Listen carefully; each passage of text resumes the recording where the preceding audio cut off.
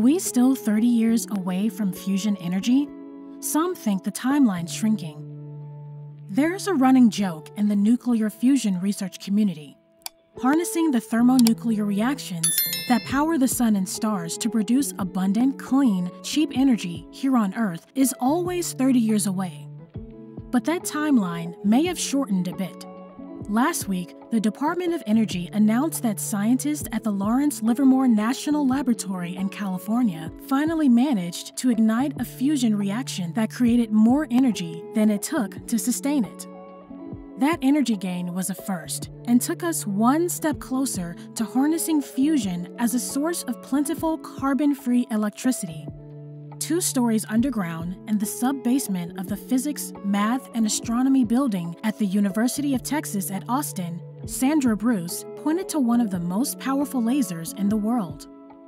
"So this is where the whole laser basically is," she said, as Associate Director of the Center for High Energy Density Science at UT. It's her job to take care of the laser. It's basically all on this one table. The front end, actually, is in this black box here, and this puts nanojoules of energy in each pulse. It's really a very, very, very small amount of energy, Bruce said. And then the name of the game for the rest of this table is to add energy to the beam without burning anything. The table the laser sat on was covered with hundreds of mirrors that reflect and amplify the pulses until they strike a target packed with hydrogen.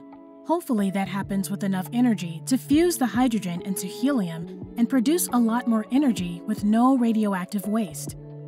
After about an hour of heating the laser up, Operator Eli Medina prepared to fire it, speaking into a loudspeaker.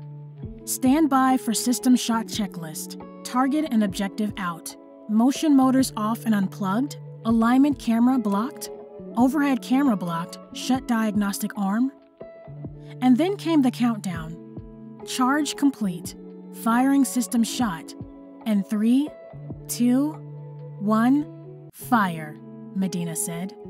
The shot lasted less than a trillionth of a second. It did not ignite the target, but it can provide an immense amount of data, which can be used in a complementary fashion, along with the ignition data from the National Ignition Facility and smaller sites, to push science towards a fusion-based future.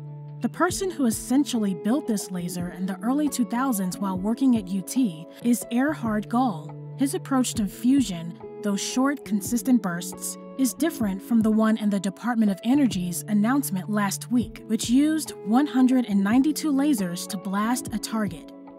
"We think there might be a chance to have maybe a more efficient way to reach fusion, but there's still a lot of research to be done," Gall said. These days, he said using lasers to create blasts is just one way people are trying to harness fusion. Some labs use magnetic fields and plasma. The basic scientific discoveries in one camp inform the other, Gall said.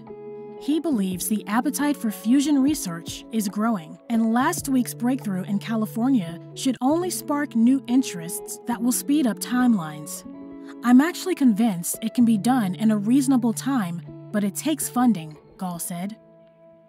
A lot of funding. For decades, most, if not all, of that funding came from the government.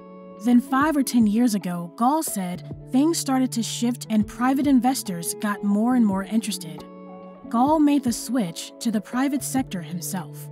He's now responsible for laser development at a company based in Munich, which paid for about a month's worth of experiments in the Austin lab. It's hardly the only company investing in fusion research, though. Last year, actually, there was more private money in the United States put into fusion.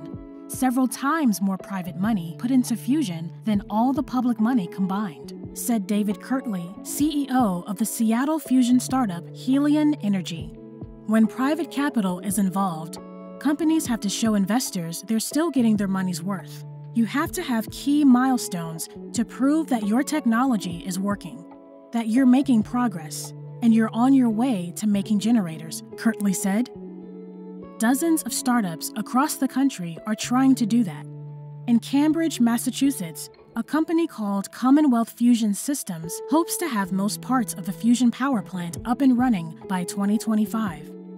CEO Bob Mumgard said his company now has 400 employees and has raised about $2 billion, almost all from private sources, including some companies that fusion would seem to compete with. Everything from large energy and gas companies like Eni, the Italian oil major, to Equinor, that Norwegian oil company, to Bill Gates and future capitalists, to large institutional capital, Mumgard said. Many scientists in fusion say the old joke about it always being 30 years away feels kind of tired now.